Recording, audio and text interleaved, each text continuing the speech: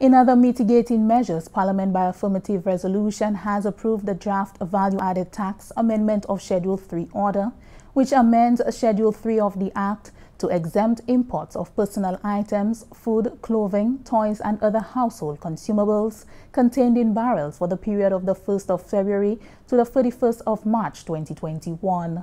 Prime Minister the Honorable Alan Chastanet explained the reasoning behind the decision. Speaker, very simple. A motion to amend the value-added tax to extend the barrel concession. I think that given what is taking place in St. Lucia currently, I think it's very justifiable, as we were hoping by this point that we would have seen a more significant economic recovery.